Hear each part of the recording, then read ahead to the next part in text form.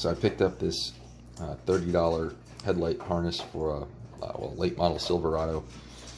Comes with two dual filament 3157 bulb sockets and a high and a low beam headlight, and these stackable banana adapters, solderless, on Amazon for about 10 bucks. Super easy to put together. Make sure you get this on the wire first, and then take your banana, and you want the solderless ones because those are the ones with the little set screw. The little set screw goes in the end here, and I just get it started first. Makes it a little bit easier so it doesn't fall out on you. And then strip the end of your wire, put it through the hole, and snug her down. If you can get on the screw, that is. Alright, and then to get a little extra security, get a little pinch on it, just grab that,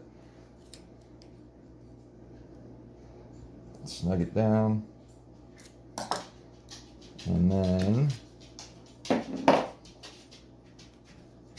that slips up into there. The dog rings the bells. You pick your color of choice for your banana connector, and then eventually it will go into place, and that just snaps together and you're done. Cool. So I have my banana jacks all attached to my sockets, and I'm going to go ahead and confirm function on all of them,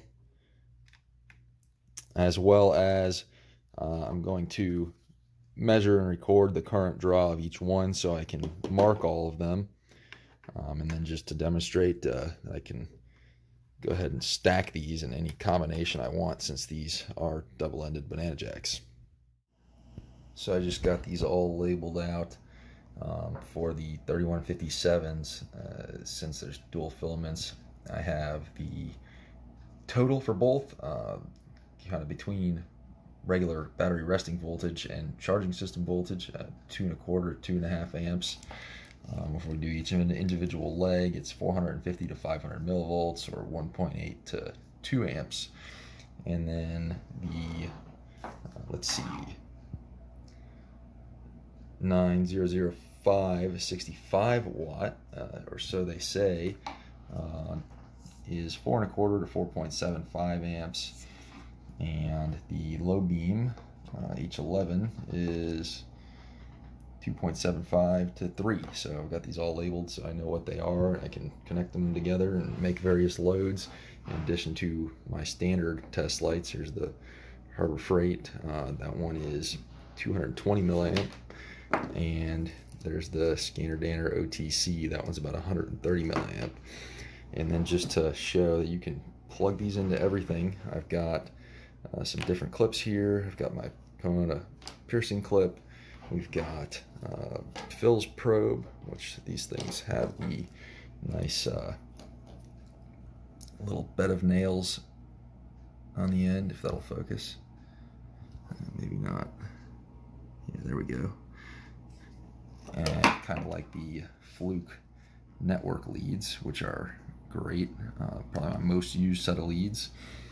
Here's the AES Wave fuse loop with the voltage tap. We plug into that. And we've got a power probe piercing lead. And what else? Just a standard meter lead. You can plug into the back of that. And yeah, really anything you want. Back probes. So you can hook these to everything. I'm actually considering putting banana jacks on my regular test lights too, so I can just clip whatever I want onto them. But yeah, there you have it. Now I have any amperage draw test light that I want.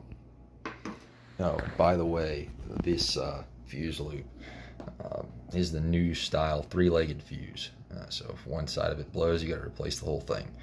And I also wanted to mention this style of piercing probe I really like, because once you pierce a wire with the bed of nails there, once you disconnect it, it pretty much self-heals, versus a single piercer like this, or the Pomona, where you have to put some liquid electrical tape on it when you're done. But I think that about covers it.